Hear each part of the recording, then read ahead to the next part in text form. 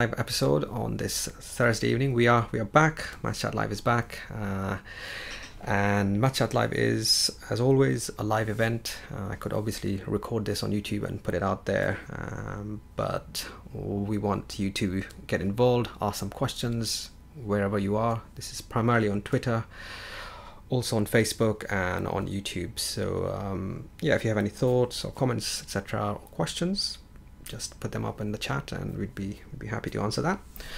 So today I'm extremely excited to have someone on who I think was well ahead of his time with the maths and technology teaching, and I've been to a couple of his workshops at the LaSalle Maths conferences, scribbled loads and loads of notes, even blogged about it. I've always been excited, and he's definitely extremely popular with the community of online tutors, this little niche thing, because we are kind of tech geeks and teaching geeks, so right up our street.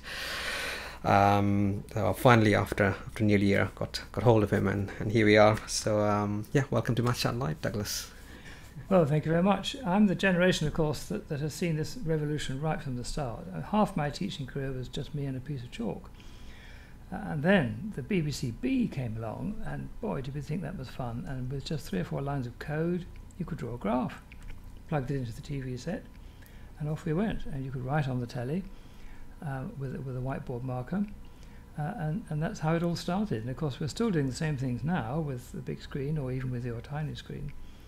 The shift of technology has gone very much from the teachers to the students, because for most of the time it was the teachers that had the tech, they had the big board, they had the computer at the front. Now students have got incredible power in their phones. I don't know which area you'd like to look at first. There's so many sides to technology that I find very exciting. But Atul was interested in the application of Google Earth to start with. Yeah, that'd be great, actually. So I'm just going to share the screen. Google Earth starts off like this, as you possibly know, and I'm just going to put in here what it's going to search for. I want the steepest, because if you're doing a lesson on gradient, it's lots of good ideas about how steep things are. So something that is very steep is a road that claims to be the steepest road in the world. There's a road in Wales now that is challenging that, so we'll see. Anyway, here it is. So you go to that and you search. Off it goes.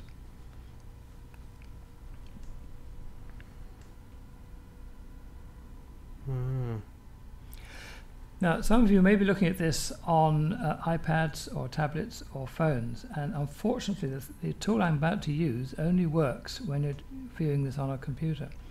All these options along the top here are not on the version that runs on iPads and tablets, which is a great pity, because what I want to do, this is the road that is so steep. I want to use this option here, which is add a path.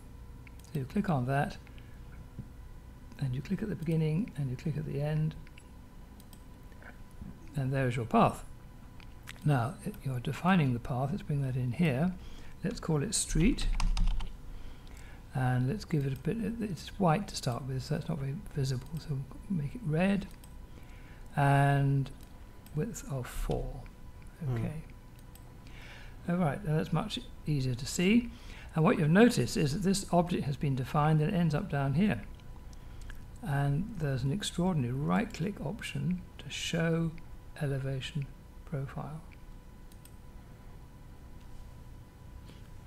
Now, I often have a grumble about Google because, you know, they're incredibly clever, and if you think what they've given us in terms of their search engine and everything else, but clearly this wasn't designed by mathematics teachers, because those scales are different. You've got a different scale here to a different scale here, so it doesn't actually reflect what it actually looks like. But there is that one. It is actually quite fun also to have a look at YouTube. So let's do that now.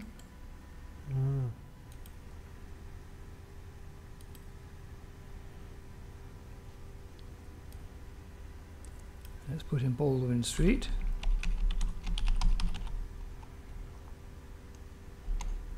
I should have done that in YouTube, not in the other one. So put here Baldwin Street. It's all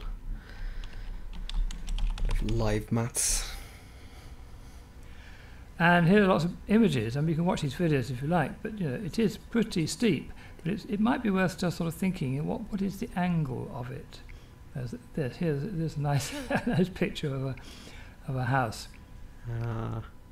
It's only 18 degrees, and yet it is incredibly steep to walk up and run down, as they do frequently.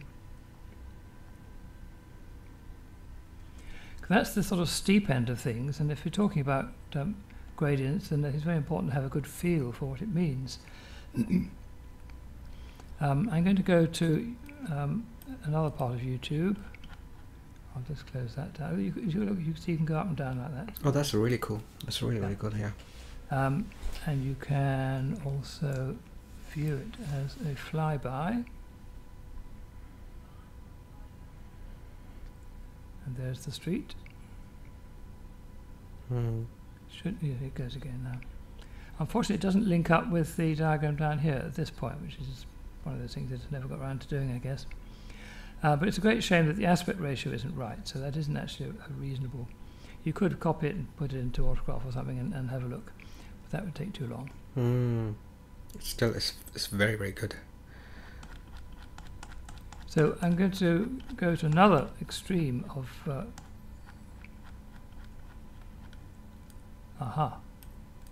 it's all upside down. Let's get rid of that. If you double click on the N, it goes the right way up. So what I'm going to go now is to go to Melbourne Airport. Right. Why am I going to Melbourne Airport? Because the runway is not exactly horizontal.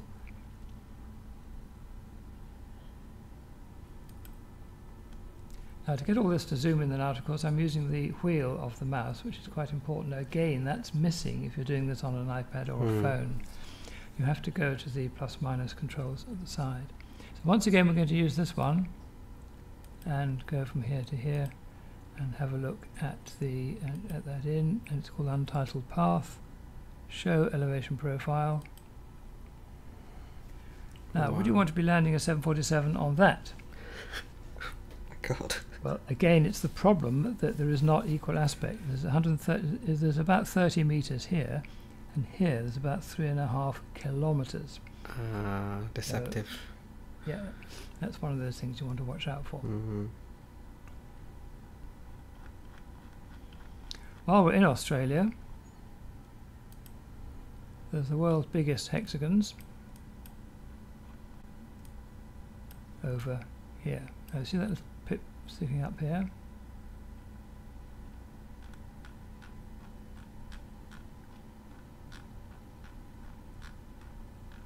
And there it is. My goodness. And you might say, well, how big is it? Let's get the ruler out. Again, you won't get this, I'm afraid, if you're on a tablet or a phone. But the ruler means you can go from click to here, and it's 1.28 kilometers long, so that is quite a meaty hexagon. I think we'll agree. And there's another one on the inside. Yeah. Got some. So if you're doing transformations, you could transfer this into a graphing program and see what you've got to do to transform this one into this one. It's an enlargement and it's a rotation. It's an old aerial system from the Second World War, where they used to. You need very low frequencies to communicate with submarines in the Indian Ocean. So that's what it was for, and it's the outline is still there, but the big masts have gone. We've got a technical question, but you just answered that anyway. Ella, who's been on Maths Chat Live doing virtual and augmented reality, actually. Oh yeah. Just asking, does Earth Pro work on an iPad? I thought it can only be used on a desktop. Well, it does work. I mean, you can see all the images, but you haven't got those tools. I can't imagine why not, because they make such a difference. What I would do now is suggest that if that's the biggest hexagon, where's the biggest pentagon? And they should all know, of course, that's where it's in Washington, D.C. So if I was to put this in here, the Pentagon. The trouble with the Pentagon is that there are lots of shopping malls and restaurants called the Pentagon. Here is Washington. Now, is it going to go to the right or to the left? A really good question. Have a look at the longitude and think about it. But it's a nice little exercise. So click on that and go search. And it's gone that way.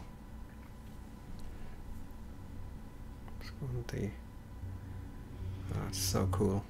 That's amazing. What I like about this also is in a classroom situation is to have a large protractor. So you slam the protractor against the screen and measure these things. Obviously you could get software to measure the angles, but I think it's much more interesting. If you go right in here, you've even got a pentagon or a little tea room in the middle where the president has tea. Next door is my favourite topic of all times.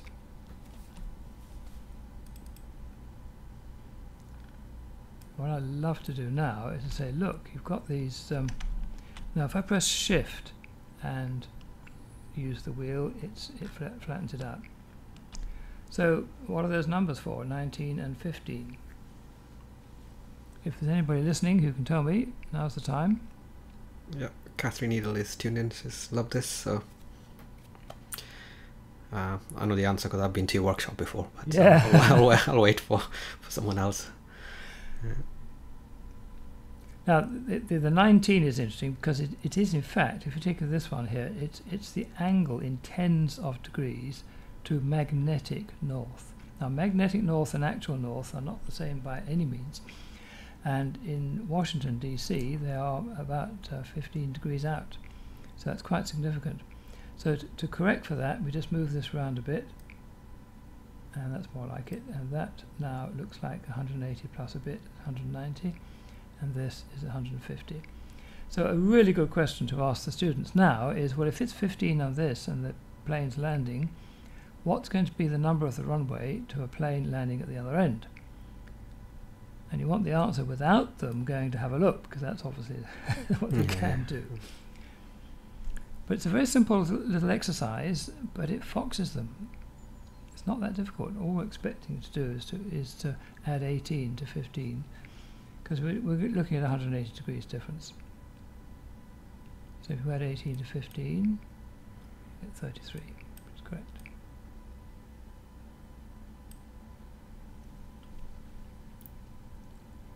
Smart. So there's the Pentagon again, and lots of lovely things. Now, as you come across the Atlantic, the Google Earth actually goes beneath the surface as well, so you can have a look at what's going on underneath. And all these Bermudas are very interesting. I've been to Bermuda once. Apparently it's surrounded by shipwrecks, because in the old days they didn't know it was there. So they were merrily coming across to America and crash. Right. Yeah, you can see shipwrecks, right, on this. They've got sites. I doubt it. That's just a story.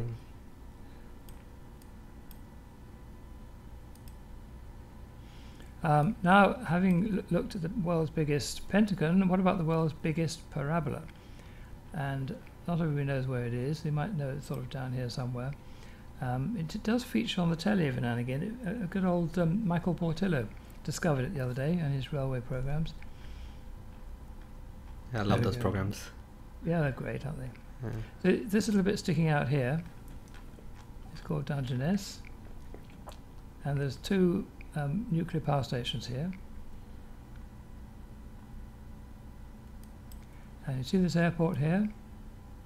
That's Lydd Airport. It's very close. That's where the parabola is, but I'll just talk about this for a second.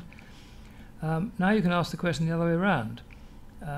Previously it was you were given a number and what's the direction of the runway. Now here's the runway. So what do you think the number is at this end?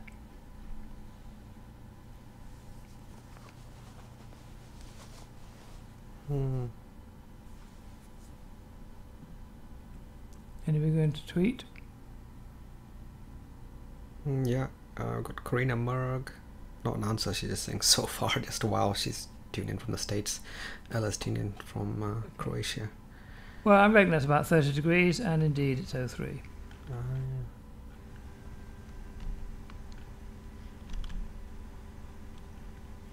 I mean, incredible clarity, isn't there? You've just got to be careful what you're doing in the back garden these days, because these things are flying around all the time. Now, if you go to the junction of the runways and go due east, you'll come across the world's biggest parabola. There it is. So once again, how big is it? We'll get the ruler out and measure it. Let's do it in meters. 60 meters long, so it's still quite large. What you can't do is tell how high it is, but it's about 10 meters tall. Right. So it's quite big. And it used the reflective properties of a parabola, which, as you know, anything coming in a straight line like this will focus just here. And that's where you put the recepting. I mean, parabolas are so important, but there's very little in it in the curriculum. I mean, focus doesn't appear in any of the British curriculum, I don't think. Nor does the ellipse. If you look through the A-level and GCSE in the UK, ellipse isn't mentioned once, which is crackers. Yeah, not until further maths A-level, and so, but we can opt out. Well, yeah, might be there a little bit in the coordinate geometry.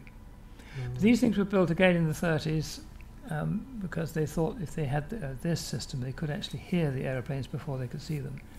And they assumed that the enemy was due east, and if you run this due east, you do in fact come to Berlin, so it's about right.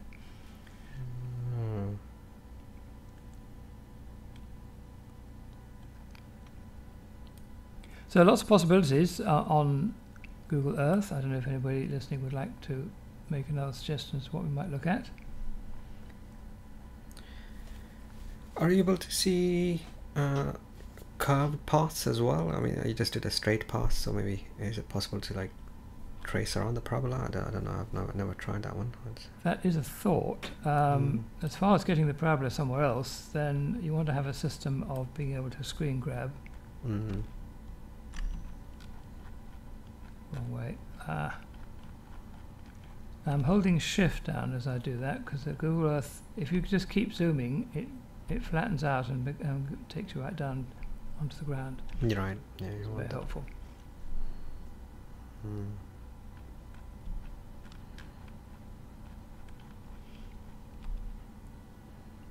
So how do you do this? Well, if you go to the search, you can't see what I'm doing down at the bottom. Down the very bottom left of your screen, and go to snipping tool, or I'm going to use Snagit, which is the same thing.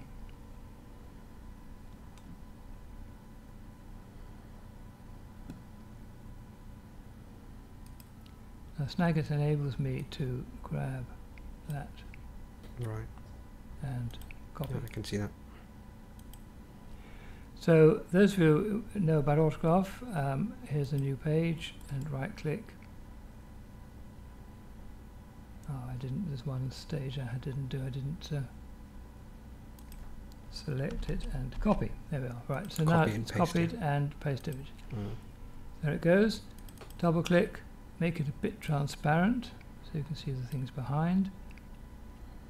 And don't scale image with axes, because I'm about to rescale because I want equal aspect. Now if I hadn't done that, the image would have been squashed up. Now, what I love about these things, here's an image off the web. It's a parabola, but it's not the usual way up, is it? Normally, when you do y equals x squared, it's the other way up. So this is going to be something like x equals y squared. So you wouldn't want this to be the first time you've ever seen an x equals parabola. So make that lesson or two before, so that they're familiar with the possibility. So right-click and x equals, it's going to be something like ky squared, isn't it? And I want it to go slowly because I want to click OK. And now that's very interesting. I'm going to pause. What you'll notice is that the value of y is the independent variable that's going along here. And let's get the pen out. Now the pen is fabulous. If you don't know about the pen, what I've got here is a tablet. When I show you my TSM resources page, I'll show you how to get it organized. But basically, what we want to do is discuss, where is this curve going to go? Well, if y is the independent variable, so if y is -2 squared is 4, so it's going to go through here. -1 squared is 1, then the origin, then 1 squared is 1. I could probably have done with a little bit more transparency, but there we go, I get the idea. And this is a great teaching technique because this is done by discussion. People are just suggesting where these little circles should go. Then you let the brakes off and see how you got on.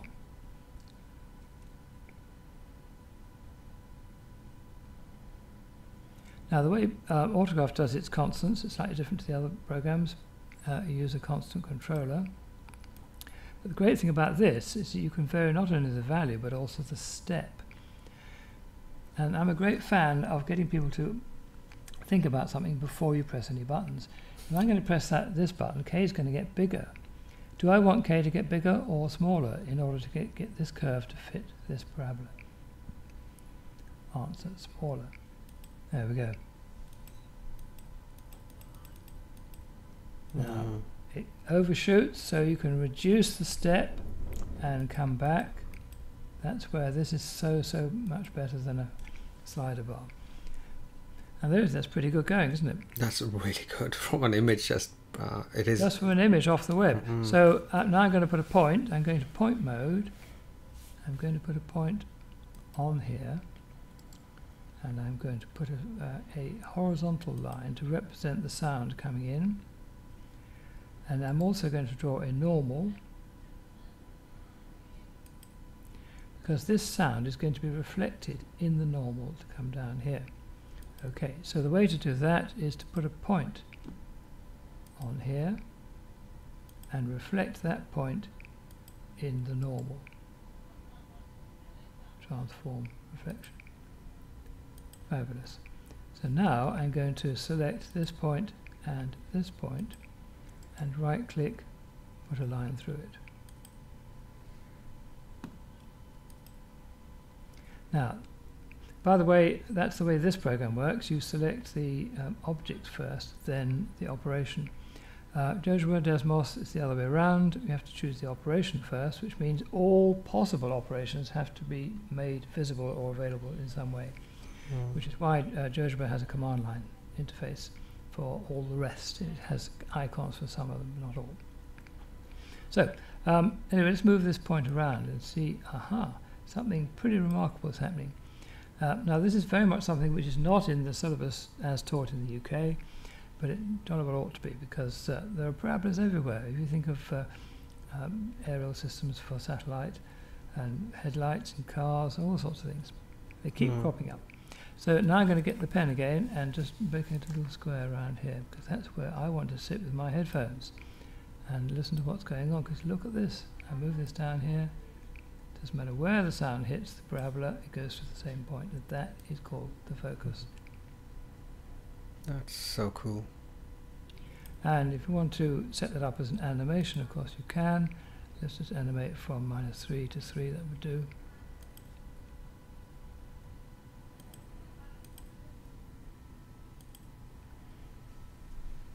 Wow. That typifies for me the perfect use of technology. There's a picture of something you've just found on the web, and you can fit a real parabola. Of course it's parabolic. Now some people say, well it needn't necessarily be parabolic, it could be elliptical. And I've also done some studies. You can actually fit an ellipse to this quite well, and it works pretty well, but it doesn't have a focal property. It's a bit of a mess here. So you definitely want that. And old Churchill was keen on these, and he thought he'd build these all the way down the south coast. Luckily, somebody invented radar in the meantime, and so it wasn't necessary. But this is the only surviving one. There's one in Malta as well, near Nashar. If you want to go hunting for that. That's amazing. I mean, I do this in physics with light and reflectors, but it's actually not in the syllabus either. But I show it to them, and but that's all like all the rays in a diagram. It's not dynamic, but what you made it dynamic, you've actually seen. That's it's alive. Yes, I would say if it doesn't move, it's not so interesting. What I'd like to do is show people around. I don't know what the time scale is for this, by the way, Atul. Do we keep going until midnight, or? We're okay. We typically do these for an hour, and depends on the engagement. So everyone so far is just like, "Wow, this is awesome." So, but if you do have any questions based on what we just seen about Google Earth Pro, please do keep them coming, and yeah, we'll look at the next thing, and then if whatever question you have, just put it in the chat window, and I'll put it out there. Okay. I'll just go back. I'll just show a couple of things that are new to Autograph, because some of you may not be familiar with that, and then we'll have a look at the TSM resources. So, portion of screen. For example, if I put a point here, I want to draw a unit circle, because the unit circle and trig is one of those topics that comes up from time to time. Circle of radius 1. But click OK. What's going to happen? Have a look at those scales. They're not equal scales, are they? That's bigger than this. So it's going to be an ellipse, which is not very helpful. Luckily, there's a button up here to rescue the situation, equal aspect mode. Right. There you go. I'm going to zoom once. Now, zooming in Autograph only happens when you click, which is much better than other systems which just have these two buttons, and it always zooms wherever the center of the screen is. So I'm going to zoom once just to tighten up a bit more there, and I'm going to move that across. Now, there's one really significant thing that's new in Autograph, which is that every object has attributes. So there's a point here. This actually has three attributes. It has its x-coordinate, which is there, its y-coordinate is here. Because it's a point on a circle, it also has the angle that it's gone round from the origin.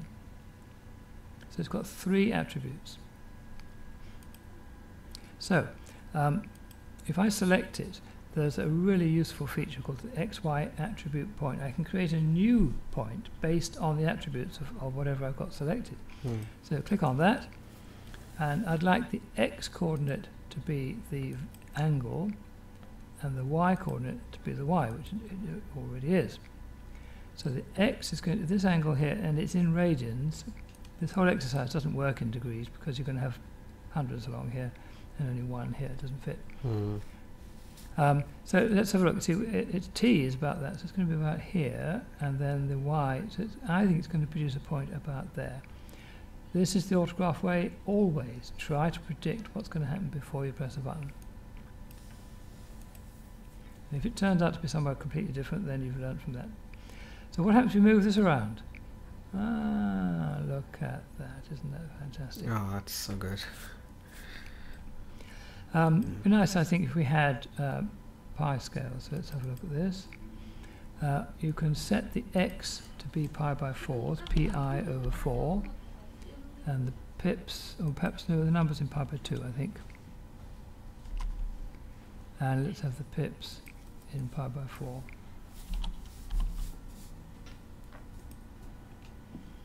That's better.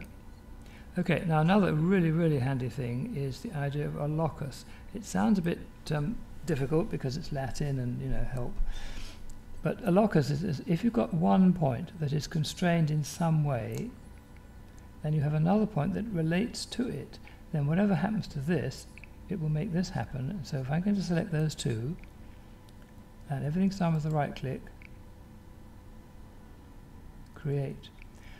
Those of you who are not familiar with the new version of Autograph, these are all sub-menus because the right-click menu is getting a bit large. So we now go to Create Locus. There we go, and that's more accuracy than we need. Let's do that. There it goes, and the lovely thing is you can move this around and see how it all fits. Nice. Dynamic. Right, one more thing with this before we move on to something else. I'm going to right click, put a line, a horizontal line through there and a vertical line through there. Now I'm going to find the closest point from this point to this line, right click, point, closest point, this point to this point, and right click, closest point. So what have we got here? This is the angle, theta, that we're talking about. So this, and because it's a unit circle, this length here is cos theta, or cos t. This length is sine t. So this length is sine t. So sine squared plus cos squared equals 1, does it not? Mm. So the length of this is going to be 1. Let's see if it actually is. Let's go to the line segment, go from here to here and let go. Let's see what happens if we move this. Aha! It's always 1, isn't it? That's really, I've never seen it like this, but it's so good. Isn't that lovely? Yeah.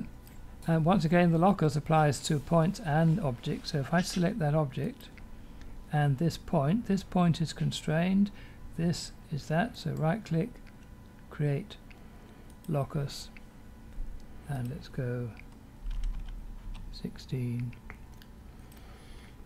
Oh, isn't that pretty? Oh, wow. Oh, that's so cool.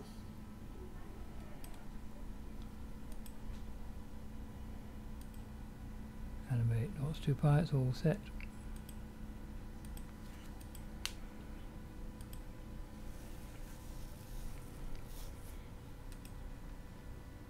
So lots of things are new, and I think if you are looking at different platforms, I think the whole sort of genesis behind autograph is it's visual and things moving and a very uncluttered screen. And some people moan there are too many options up here, but they are quite useful. But the basic screen along here is uncluttered, nice and open, nice and colourful to start with, and you just select and right click. That's how it works. Got some questions on autograph coming up already.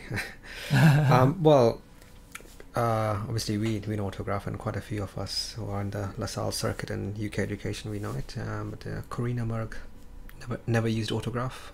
I know it's free for LaSalle subscribers. That is. I'll show you where to get it in just a second. And she's checking, but do students have to pay for it? I'm assuming no, because it's all, yeah. No, we're very fortunate. I mean, the story is that it started off with just a few lines of code on the BBC B all those years ago, then converted to the PC by a very, very talented programmer, Mark Hatzel.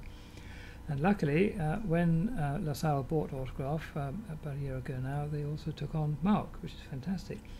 So the program lives on, and it's just about to be reborn in a web version so that it will run on everything.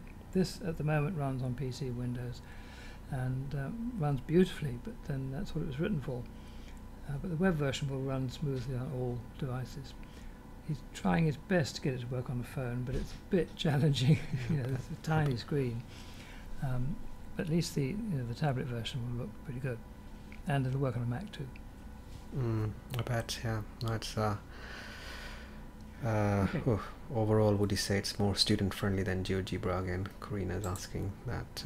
I think I'm looking from the student's point of view. I wrote a paper recently at a big conference about the user interface of the two systems, and because in GeoGebra you choose the operation first, you have to have all possible operations available. Now they've got a number of geometrical ones, but anything else is command line, and they're horrendous. You've got to learn what the word is, you've got to spell it right, you've got to put all these parameters in. I don't know. I've watched a lot of teachers coming out of GeoGebra workshops, and they're quite befuddled. They reckon they could do it the next day, but the next week. Because you've got to remember all these words, spell them right. So in Autograph you don't have to spell anything, it's all here on the right click. That's the plan. Let me show you how the GSM resources works. So I'll share this again. Gaining new autograph fans all the time. Oh, well, that's good. Oh, it's up here, so I'm reading. Okay. If you're in Autograph and you go to Help, you go to Autograph Resources, F4. But if you're not in Autograph, because you haven't got it yet, I'll give you the address.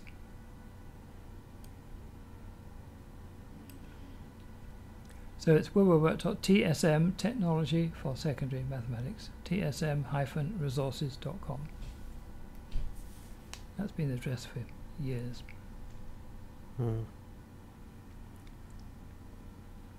Atul reminded me that I had a photograph taken about 15 years ago in the Middle East, so I've used it now. On this page, you see at the top here click here to download the installer, so you click on that and download for free. Now you do have to declare whether you're a student or a teacher. If you're a network administrator, you get an MSI file. If you're a student or a teacher, just say so. But you do have to have an email, but that's as far as it goes, but it is used for logging in. And then you set yourself up with a username or your email and password. Try not to forget it, because at the moment, even though I keep badgering for it, there isn't a forgotten password routine, but I'm sure there will be one day. Right. Anyway, that's how it works. And then when Autograph opens up for the first time, I'll just close this down so you can see how it starts up.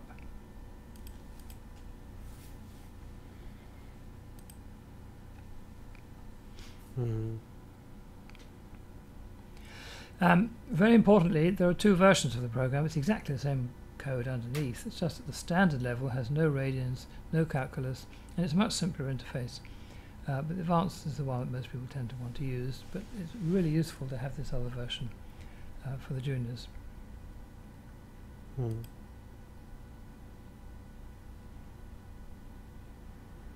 that's how it starts. You've got the stats here. Nothing like enough software around for stats. That's such an important subject. But you look at this: group data, raw data, box whiskers, probability distributions, and so on. 2 dimensions goes all the way from points to differential equations, and then 3D is just to die for.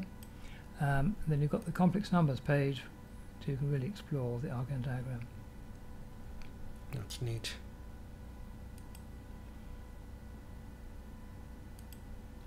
So TSM resources, as I say, you've got all the legacy manuals. It's all good stuff. It all still applies to the current version.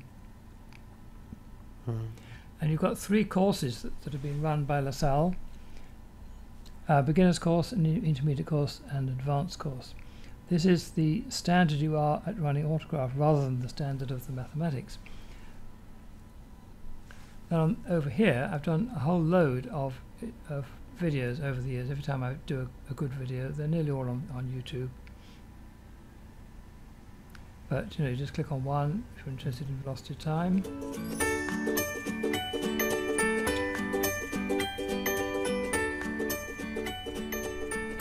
Here's an example of a velocity time situation, and showing that the area under the velocity time graph is the distance travelled. And we've got a variable point here which is showing you the area under the velocity time situation, and up here we've got a point that has been generated from the x value of this and the value of the area. So let's show how this works. First of all, this is a piecewise expression. V is equal to 0 up to here, 2t up to here, 4 constant, then 8 minus t down to here. So a typical out and back velocity time graph. If we double click on this, you can see from the equation entry how it works. You just put commas between each of the values, and then the startup options, because it knows it's a piecewise equation, it's giving the options as to where the first one begins and each intersection is, followed by the last one, so it finishes at 10. The good thing about this piecewise function is that it is a function, so you can do things like work out areas and so on. Just need to put a point somewhere along here, and then select, deselect the first point, then this point. Now right click, it's quite a big menu, sometimes it's off the bottom, so don't forget the right click menu is duplicated in the object menu, which is quite useful when making videos like this. So go to create, because it doesn't fall into any of the other categories, create area, then the area dialog. The one that produces a nice pretty pattern like this is Simpson's rule, but there's a general one as well: rectangles, midpoint, trapezium, Simpson. So we'll do Simpsons with say 15 divisions. That'd be enough. So that definitely is an object in its own right. It has a value, and so does this have a value as well. So I'm going to select this point here and the area, and then I'm going to use this feature here, which produces a new point based on attributes of objects that have been selected. And you can see that the x value of this point here is the x value of the new point, and the area is the other one. So the area at the moment, but 2 or 3, so it's going to be a point up here somewhere, and there it is. And the lovely thing about this is that as it moves around, so you can see that it takes characteristic shape. When the velocity is a linear function, the displacement is a quadratic. When this is constant, that's going to be a straight line. Now, if you select this point and this point, we've got 2 points, one of which is constrained in a particular way, and the other one is a consequence of that, and that is perfect for create a locus. Off the bottom again, so object, create a locus, perfect. Are you ready? And then it's offering us from minus there to that. That'll do fine, but you can change that if you like. And obviously putting on these extra lines is an extra little bonus, but that's a lovely way of just looking at how area and displacement and velocity and time are all linked up.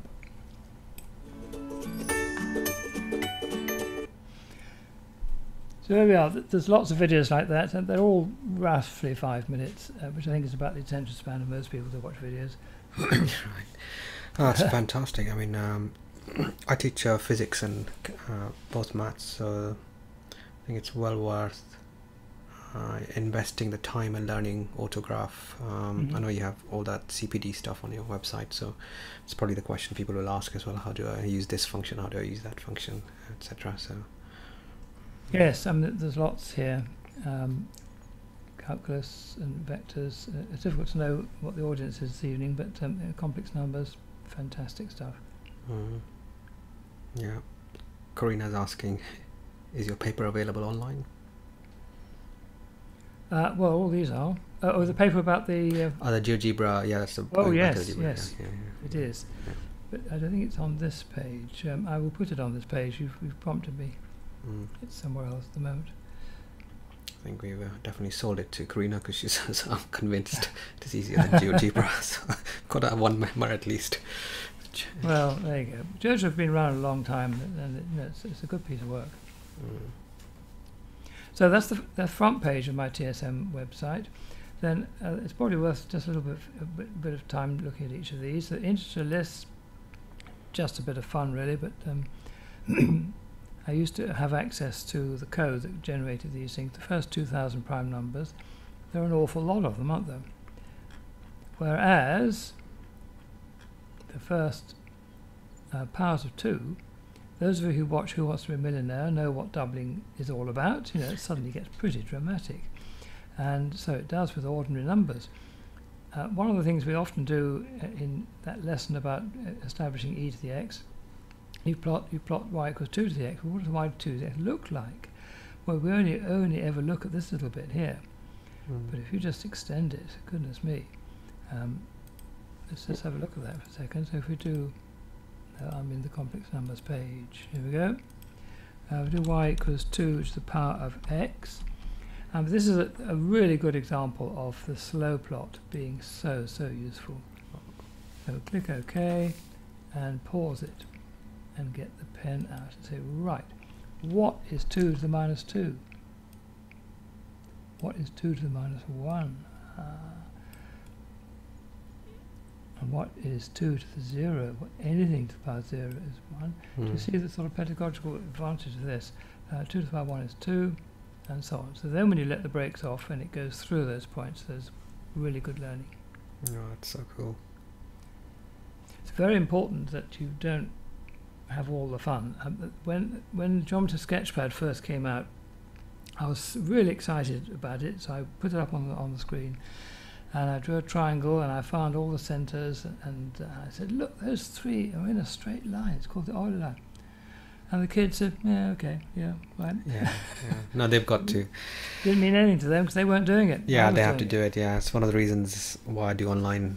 We were talking earlier in the green room, but I stopped teaching in person because online I was just getting on bit paper. They do the interaction. They do most of I put them in the driving seat and they kind of fumble around and do this and that, and that's it's their own discovery, isn't it? So they really own that discovery. Yeah.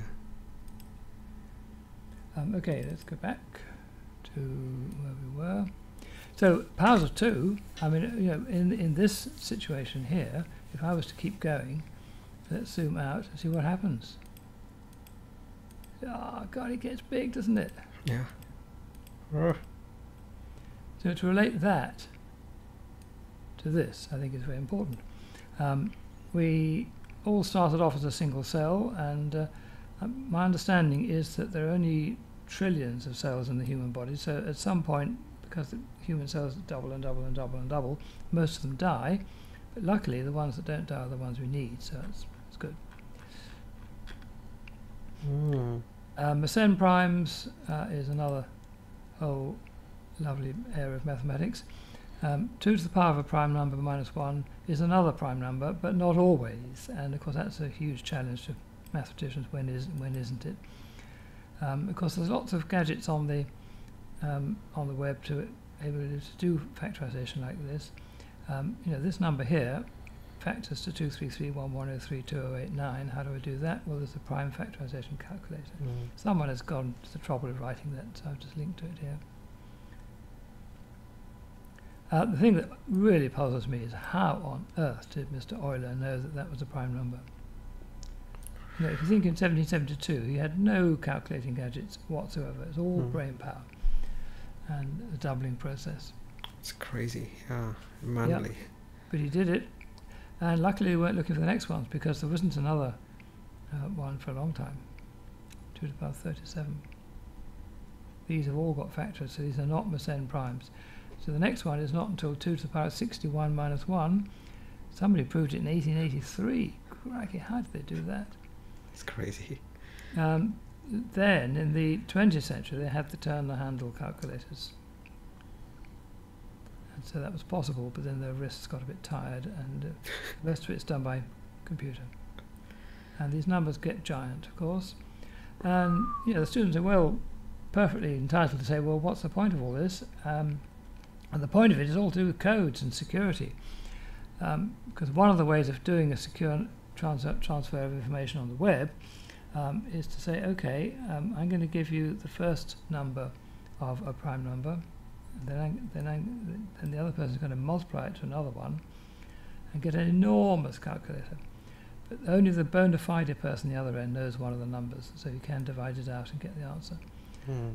Anyway, it just took a month or a year of Sundays to solve it otherwise. So these numbers are huge, but that's just that's a tiddler.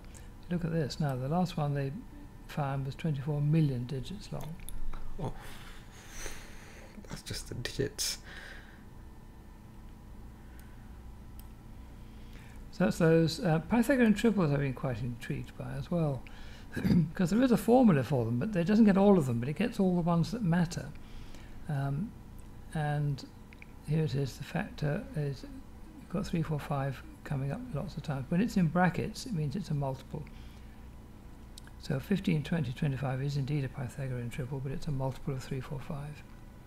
And it's one of the ones that just by incrementing n and m doesn't work. A to be m squared minus n squared, b to be 2mn, and c to be m squared plus n squared. And you fiddle around with that, and the geometry of it is quite interesting. But there we are. It does work pretty well. So all those black ones, and I've worked it out. I've got a spreadsheet here if anybody's interested in all this information, so you can play around with it. So that's the integer lists page. The images page, I'm very pleased with this. Why do we learn about pentagons and hexagons and goodness knows what? So here are lots of buildings and structures in biology that are in polygon form. So you've got the pentagon here, you've got a pentagon building here in South Africa. Now this one's interesting because the salt desert hexagons in Atacama Desert, they end up sort of in a hexagon, because if you have 3 objects, 3 lines that meet, the simplest way is to have 120 degrees in each, and that's how you get obviously it's not perfect, but considering how it's made. And the same goes for the giant causeway hexagons. It just happened when the molten rock cooled, and it split apart, and it just broke in the way that gave it the easiest passage, which is 120 degrees on each. All these images, you just click on it and you get a bigger version. Oh, that's nice, yeah. It's the Northern Ireland one, isn't it? Yeah, yeah. Yeah, Northern Ireland, yeah. We've just been there, of course. Honeycomb, hexagons, even the bees know about hexagons. This is an extraordinary building in Alsace. It's a village. And that's an octagon. This is the octagon lantern in Ely Cathedral. Beautiful structure.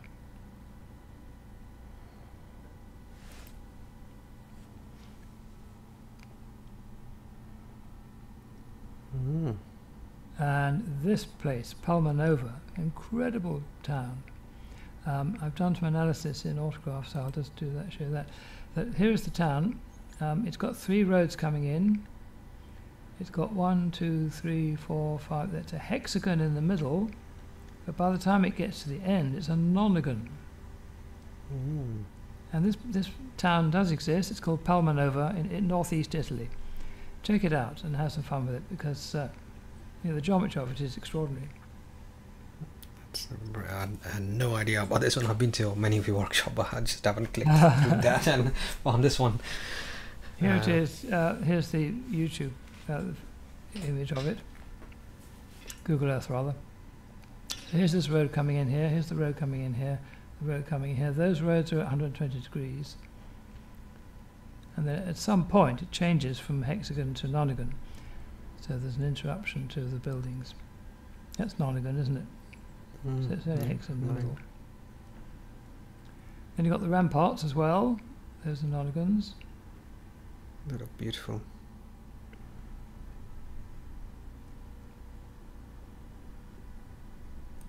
So anyone can go on Google Earth Pro and just literally type that town name and do their own journey, and that's what makes it really exciting, because you can go on Google Earth or Google Earth Pro on your desktop and get playing with it. Yeah. If I click on that, this is the Google Maps of it. And if you zoom out, you can see where it is. So here's modern roads down here, but this town obviously was built in a certain era. If you zoom right out, you'll see where it is. Oh, right. There's Venice. Another totally extraordinary place, built on a marsh. I mean, how do they do that? It's extraordinary. Yeah. Now the images page continues with parabolas. You can have a lot of fun with this little game here when there's Angry Birds. You're trying to get it to go down here and down here, and it is just possible.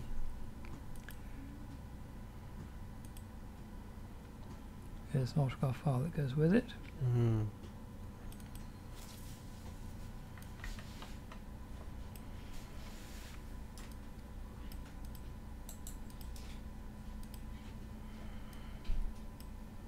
I don't remember how this works now.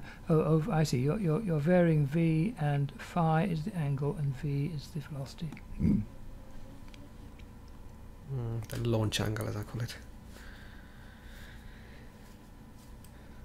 Let's go to the constant controller. Can't change anything about v, but v we can. Can't change g rather, but that just increasing the velocity. And then change the angle down a bit. Because when you actually play this game, that's exactly what you're doing. You're pulling the elastic back and letting go, but you're letting go at a certain angle and at a certain velocity. So these are the two things you are definitely varying. And if we take this down here, that should just about do it. Obviously this isn't a proactive image, unfortunately. It would be nice if it was. You could actually play the game. Yeah. But you get the idea.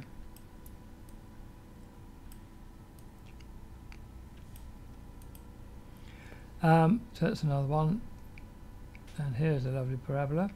This square in Spain is a lovely example of the vanishing point, of course, because these lines, if you continue them, will meet at a point.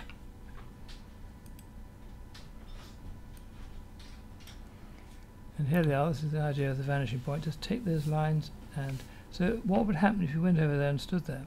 Well, it's a bit like trying to find the end of a rainbow, isn't it? It just doesn't exist, of course. From this vantage point it does. And the lovely thing about the vanishing point, of course, is it wasn't known about until about the 15th century. So if you look at early paintings, this trick doesn't work, of joining up the point of equal height. That's beautiful.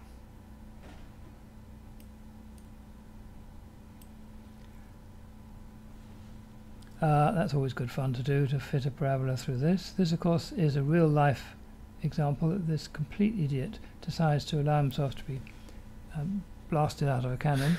And look, it's not a very big net. So if he misses that, that's goodbye. But it's the centre of gravity of the human that actually runs the parabola. Another parabola, a satellite dish. Well, we've done that already. That's the one in Malta. Yeah, we saw that. On.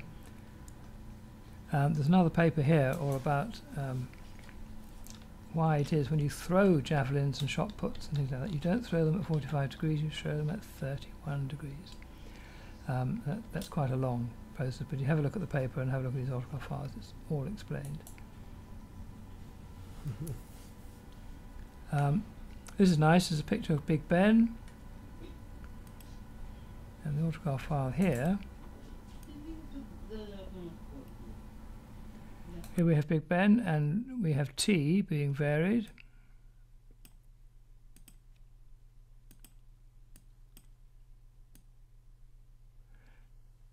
As you vary T, let's increase the step. Yes.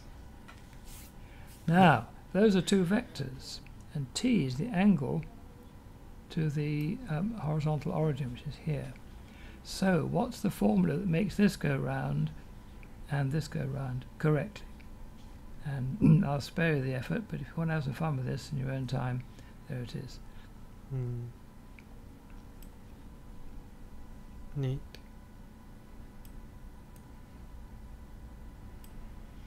That is GCHQ quarters in Cheltenham, in England.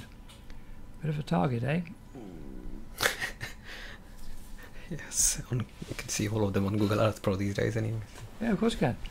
Yeah. Now, not everybody knows that a rainbow is a circle. A lot of people think it's another parabola. It is possible to go up in an aeroplane and actually see the complete circle. It's quite rare. Oh, that's nice.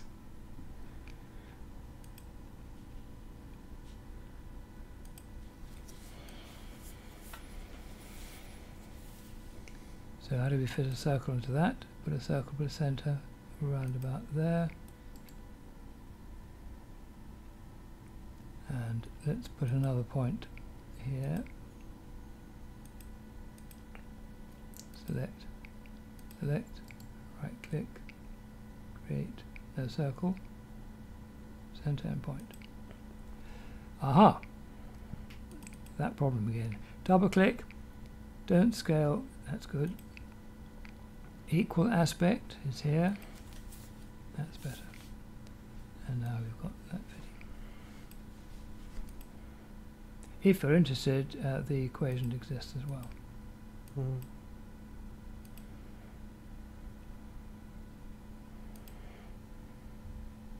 Neat.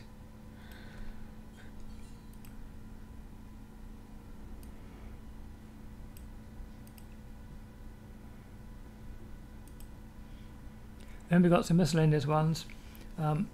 Sadly, for the European football they're just about to do, this ball has been dropped. It was a really nice little mathematical exercise watching these pentagons and hexagons charging around the field. They've gone for a much smoother ball now which doesn't have any patterns, which is a great pity. That's a great exercise. Yeah. Oh, here's the Last Supper. And if you join all these points together, it doesn't work. So they didn't know about the vanishing point at that point. Whereas nature gets it right. If you put a line down here and put points all along here and reflect, you get an exact replica over here. So good old nature gets it right. Lost of shell and so on. 5 runways at Schiphol, as you can have some fun there with the numbers.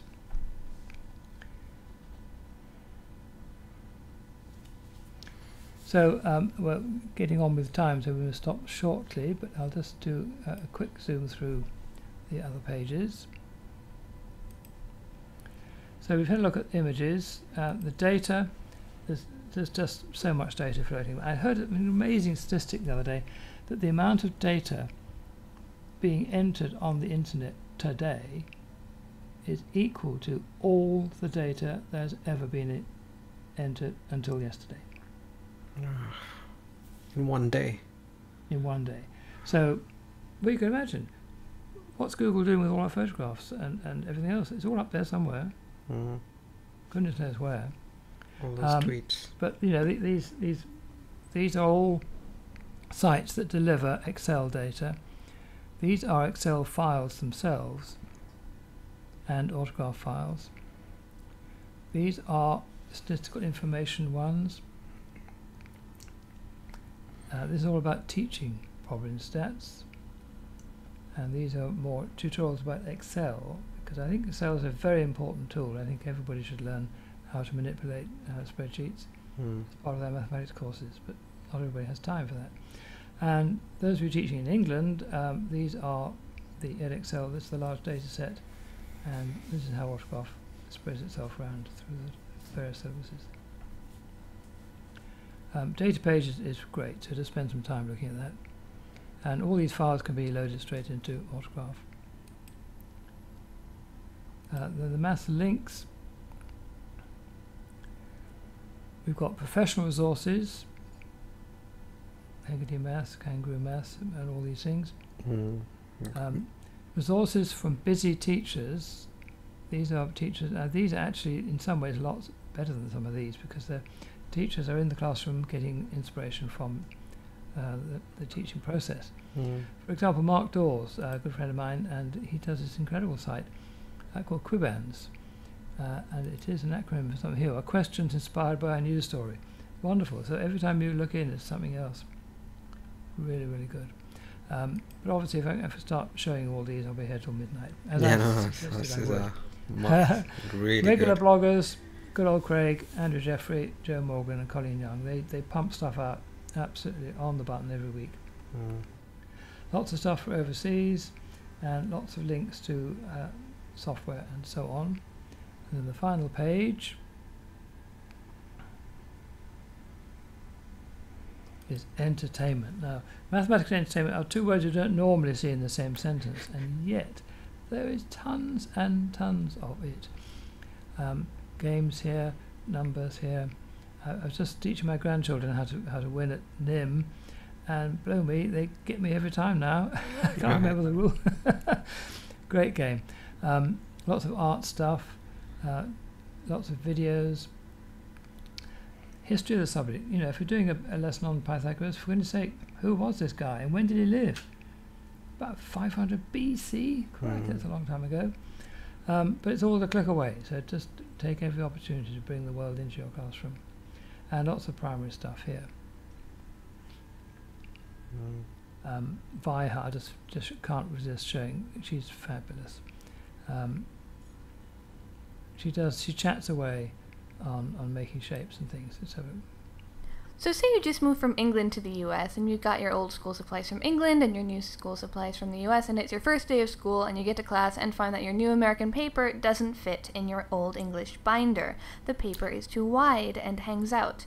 So you cut off the extra and end up with all these strips of paper, and to keep yourself amused during your math class, you start playing with them.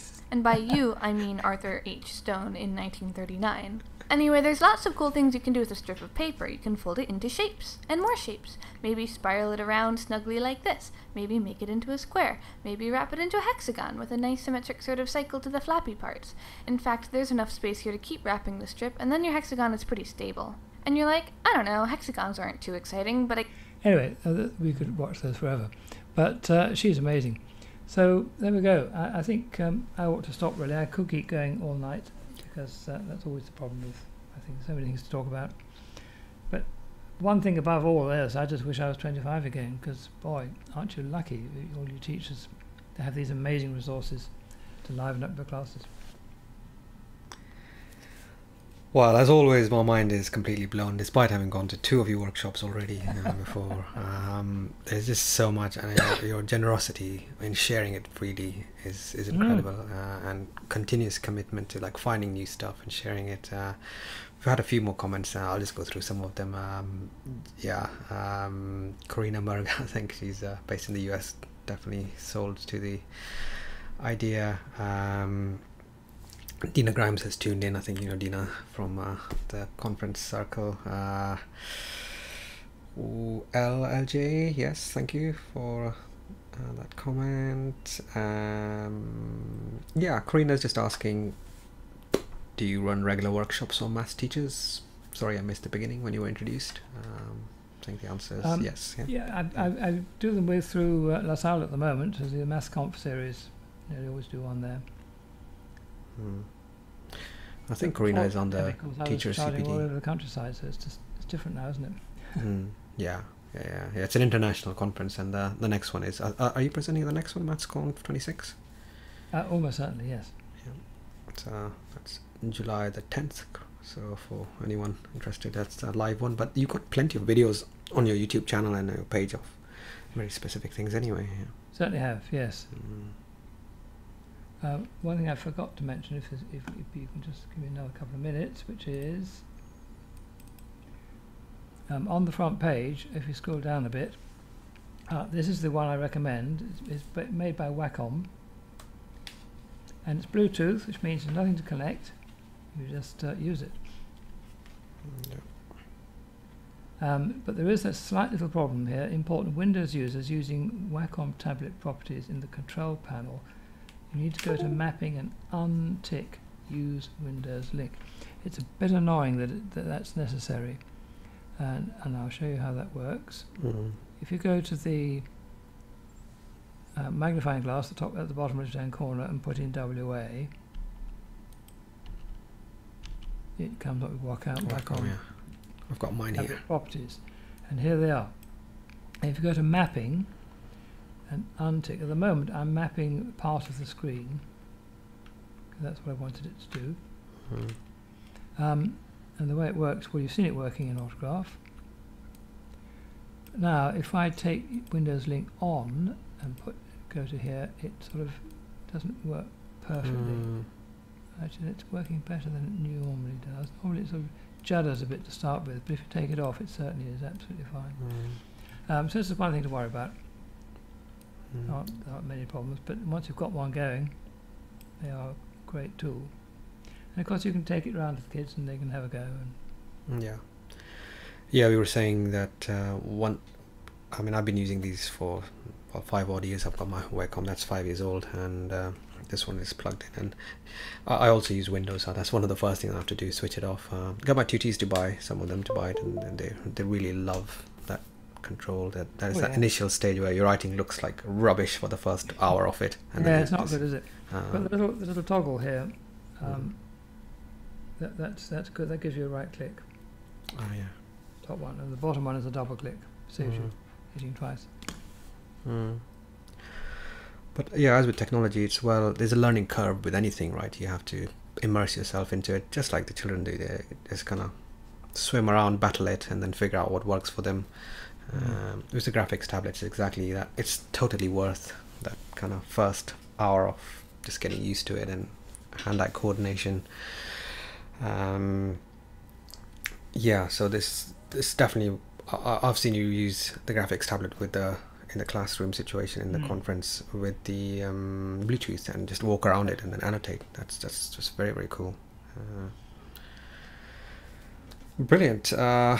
Got lots of excitement and comments, and make sure you don't delete this recording by mistake. No, this recording will be there on my channel. I'll give you a copy as well, Douglas, and you can upload it on your channel, and so it'll be there. And I'll put that paper up about the user interfaces. People can have a look at that. Yeah. You might have to put up with me playing the piano for 10 minutes at the end of it, because that's what they wanted me to do at this conference. Have a 10-minute piano interlude. So right. Yeah, so I've got a guitar amp and you've got a piano. Come and join in. Yeah, we could just have a jam. Yeah, I'm actually playing a little music set for MathsConf 26 on the Friday night for the social. So Very good. and we got. Did you do that at the last one? I was there the last one. Yeah, we got Lloyd William Jones doing a set. If you're interested in one, yeah, you could join in the party. There's no there's no limit at the moment. So, That's a lot. but we're trying to get. One of the great things about these online conferences is because we are from home, we can do the thing that we want to from home without too much kind of arranging. But Yes, we did for the ATM conference. We had a musical evening, and that was good fun. yes, I just recently joined it actually, ATM. So that's for next year. I really look forward to. You should, yes. Mm. The choir, we had 20 singers, and it was one of those ones where we had 20 pictures, and we were all singing away in our various houses. Right. It worked out quite well. But it's a No. lot of work putting Yeah. those together. Yeah, no, it is. Yeah, it is. You How- synchronize the sound and the picture. It's quite a lot of work. Yeah, no, tell me about it. I do that. That's how partly that's why I'm just good with technology. I've battled through it for the last 2 decades in like venues, high-pitched feedback and bandmates and monitoring and God knows what, cables in the dark. Playing gigs at 11 o'clock at night, 12 o'clock at night after a few pints with all the technology going on. That's like, anyway, I have a habit of distracting my speakers with music. I've done that many times, but yeah, once again, thank you so much for your time. So if anyone has questions, this is on Twitter and YouTube, etc. Do keep them coming, and we'll take them and answer any that we can. So fantastic! I'm gonna hit the stop streaming button, and then we can just have a quick chat, and we can finish off. So do just a very quick bye to everyone. I'll just do a quick wave, and then we can all the stop best. there.